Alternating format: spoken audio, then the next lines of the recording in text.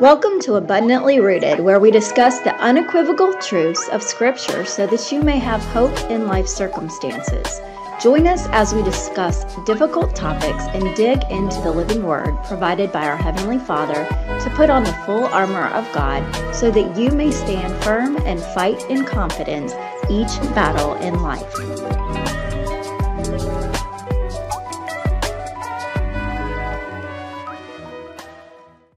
Welcome back to Abundantly Rooted. I am Kristina Reisinger, and this is Beverly Shoemaker. Hey, Beverly, how are you doing this morning? Hey, doing great. Doing great. So we are glad to see you back. Today, we have another interesting topic for you. We are going to talk about this idea of conviction and the things that we look at, things that the Lord does place on our hearts and convicts us of.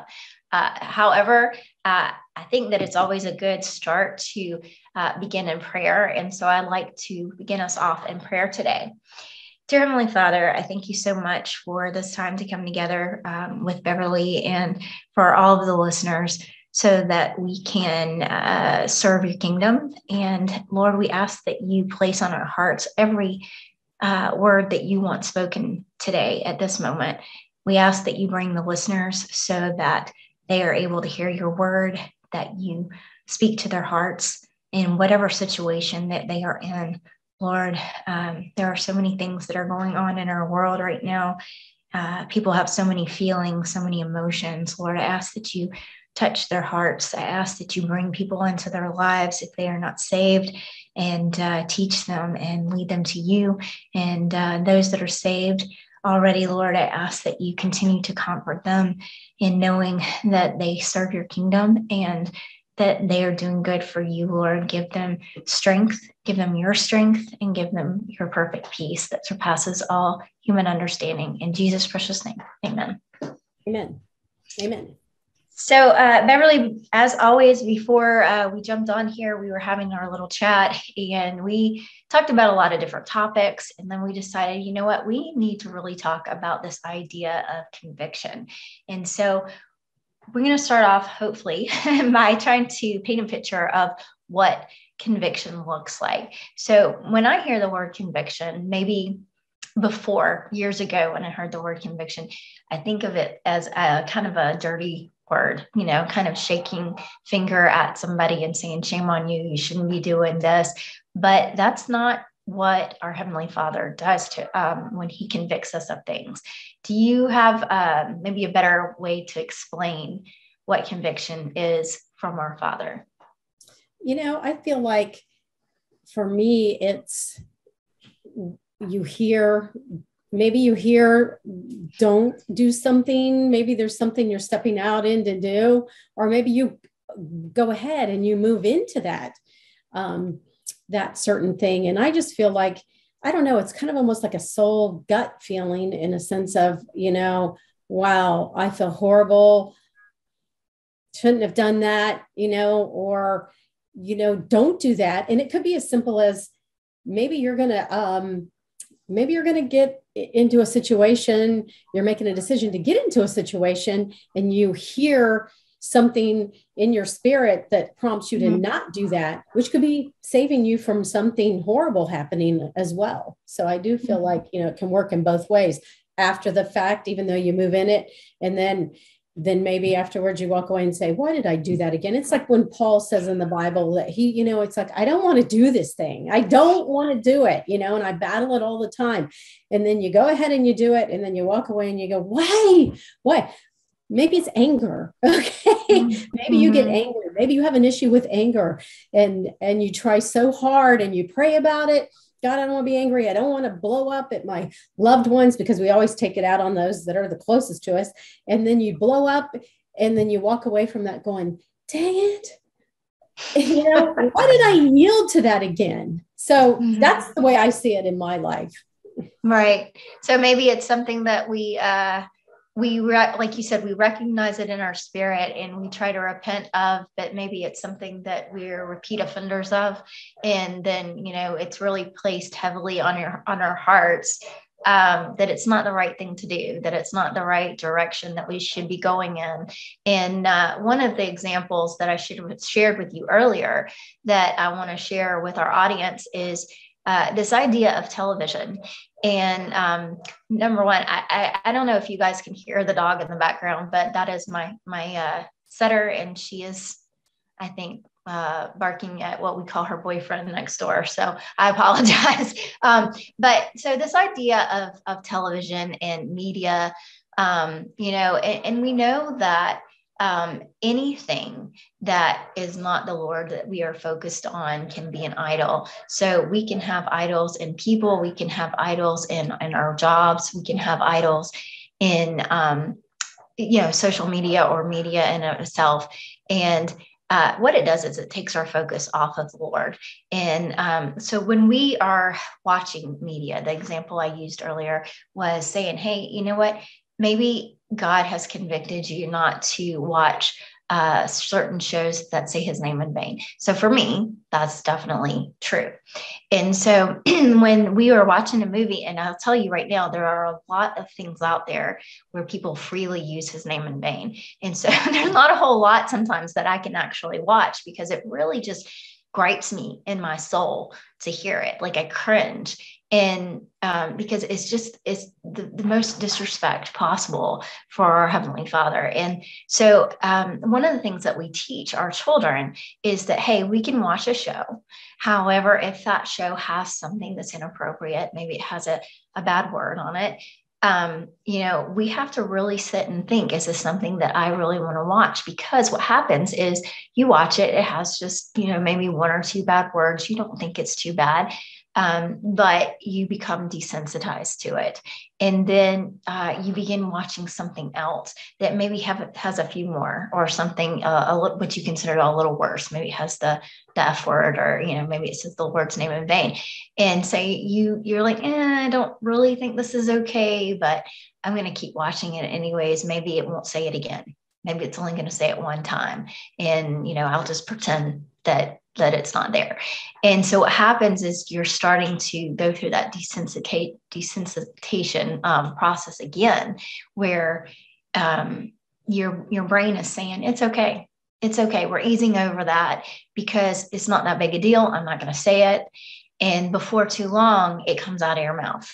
Before too long, and you had even mentioned hanging around with other people who, talked a certain way or acted a certain way. And so I really try to teach our kids, hey, you have to really be careful about these things. You really have to pay attention. And it's that whole idea of the path less traveled, if you will, hey, everybody's doing it. Everybody's listening to it. It's not that bad. What do you think? You can find yourself in those situations, and you and I might not, as much because we're older right now, but I know I have in the past found myself in that situation, especially younger people. And, I say maybe even older people too, but it's peer pressure, right? It's this idea of, right, it's okay because nobody's, everybody's taking part in it, but nothing's really happening too bad. And everything, and here's the thing too, and everybody wants to belong. I think God made us that way, that everybody wants to belong. And sometimes we can be willing to compromise our values, our morals, the things that we stand on to belong per se, to the tribe, whatever the tribe is. Yeah. And this is the thing that my husband always says, that, all sin starts out very small, very subtle, and then you just step into that, and it grows and it grows and it grows. And I had this conversation actually with my mother last week. I was talking to her. I'm going to step into something here. I was talking to her about a particular state or a particular bill that they want to pass concerning abortion. And they want it to be able to oversee, it was a federal law, and they want to be able to supersede any state laws. And so, most people have this attitude of, well, as long as it doesn't come to my door or in my house, and I'm not touched by it, then I don't care what y'all do out there. But herein is that same thing. You know what? It never stops, because Satan never stops. He starts out very small. Oh, it's just a blob of tissue. And then he's going to grow into, and, and now we're all the way to full term. And I know we didn't, start this on that, but this is what's come up in me that, hey, you know what?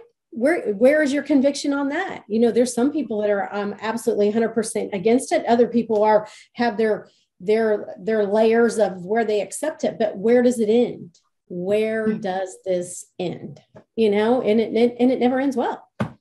No. And some people are convicted in the other direction, where they very much feel assured of their thoughts and their moral compass, I suppose, in the area of whatever it is that they believe. So you said they do believe that this idea of abortion is freedom. I think that is maybe an accurate statement, where you say that some people believe that it's freedom. And so they're very convicted of the fact that they should fight for that freedom. However, the conviction that we are talking about is from God, and it is the center of the moral compass, so to speak, the center of your soul that convicts you of doing what is righteous, what is good in his eyes. And so, but you do equally want to stand up and fight for that conviction. Right. So that, and I'm not saying, hey, you have to make a ruckus, but, you have to stand firm. And, there's so many places we can go with this that may be different topics, but, you have to be hot or cold for the Lord. You have to stand firm for what your conviction of what he is convicting you of. And you have to walk, the path less traveled. When your friend comes up and we teach, I always refer to children, because right now that's where I am. I'm in the middle of raising little ones. And so we say, you need to take the path less taken. Well, what happens if you have a friend that comes up to you and wants you to do something that is wrong? And you're going to have to take the path that says, no, this is not right, at the expense of maybe being made fun of, maybe being teased, maybe being bullied, put down. Right. And you have to be tough enough to say, I'm sorry, you're wrong. That doesn't mean you have to be mean, right? You don't have to be nasty and put other people down. You just have to be strong enough to say no. Right. Absolutely. And I know that, that was an extreme conversation, but it starts there. I think it just starts it starts little and it starts young. So do you develop or train your children up to be able to stand firm on what they believe, what's morally right? Or, do we back down and say, well, I don't want to be, we live in this cancel culture now. And so just saying anything that somebody doesn't like anymore, and people can be attacked because you have a different opinion. So it's just so crazy. But at the same time, if you are who you say you are, and God is your center point and your moral compass, and everything comes from that, he expects us to stand. He expects us to stand for what he believes in, what he expects of us, so to speak.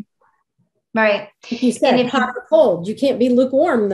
Revelation, he talks about that, because you were lukewarm, I'm going to spew you out of my mouth. Well, that's pretty serious stuff. Exactly.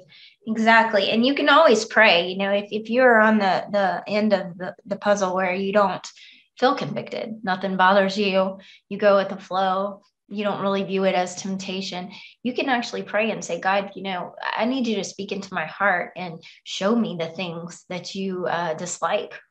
And that can be kind of a hard pill to swallow, because we don't like to see ourselves as, being unlovely. We don't like to see ourselves as being wrong, most of us, I would even say. And so when you're able to stand strong and say, Lord, please, speak to my heart, tell me what it is that you find unlovely in me, and help me know how you want me to change it, convict my heart. I think that you can probably expect an answer. And sometimes I don't think that you even have to pray about it. Like I didn't pray about God convicting my heart about his name in vain, but it came because that's what he wanted me to do. A good statement is the things that break God's heart should break our heart. Exactly. And so that's pretty, just a pretty direct, easy statement. And what would break God's heart? And I'm sure I do things all day long that break God's heart, but he lets me know too. Mm-hmm. Definitely. Lord, break my heart for what breaks yours. Is that a song or something? I don't know. I've heard that before. It's like, I like that though. So, what if somebody is walking around and they say, you know what, I'm going to help somebody else. I don't really do all these things, but I'm going to go hang out, with somebody who I know is doing some things that God doesn't really like, and I'm going to help them out because that's what I'm supposed to do.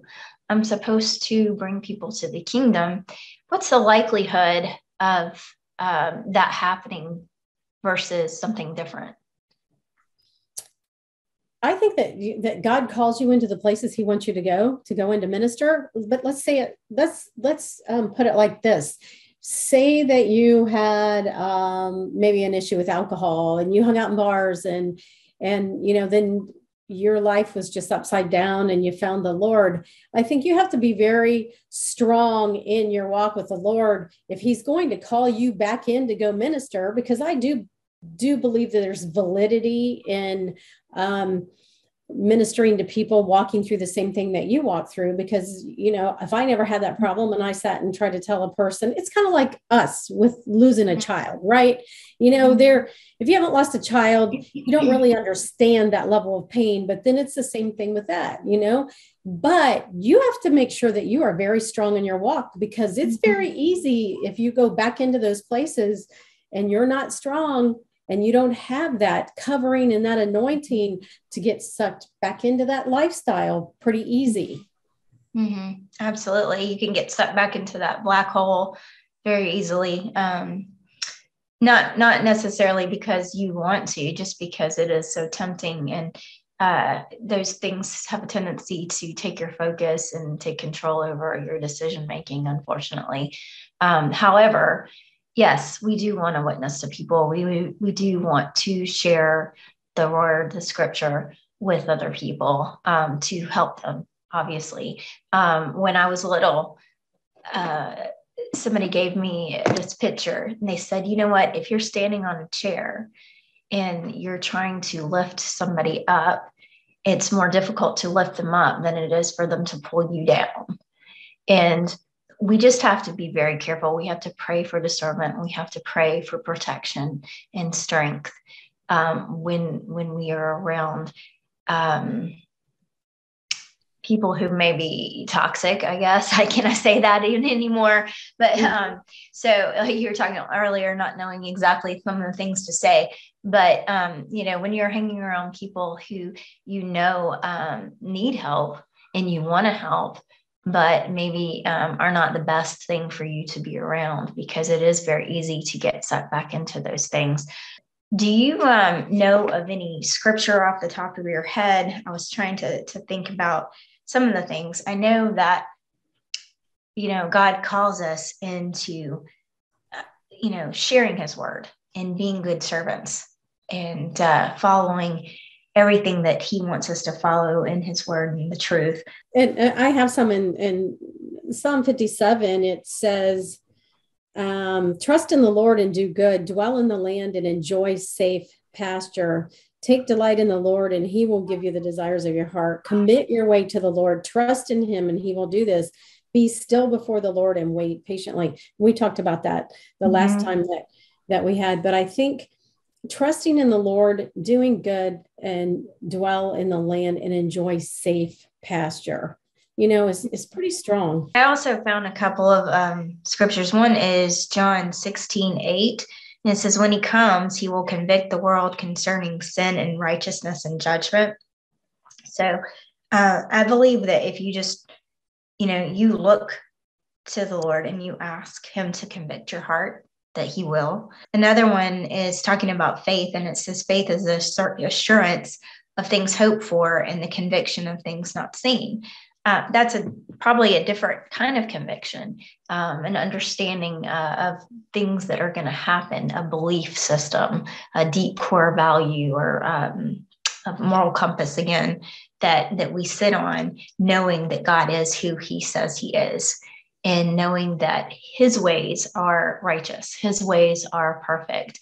And so when we question the things that are happening in our lives, all we have to do is look at scripture and say, hey, is this biblical? Is this something that was written out for us to have as our instruction book? And if it's not, then we need to do some serious talking to the Lord and say, hey, I need you to work on my heart in this area. So. Right. I was kind of looking for another scripture, but you're right. You're absolutely right. So if you guys have any stories of being convicted of certain things, we'd love to hear those things that are personal to your heart, things that you'd love to share to help other people. If you have any prayer requests, we would love to hear that as well. We're going to keep it short and sweet again today. So Beverly, would you please close us out with prayer?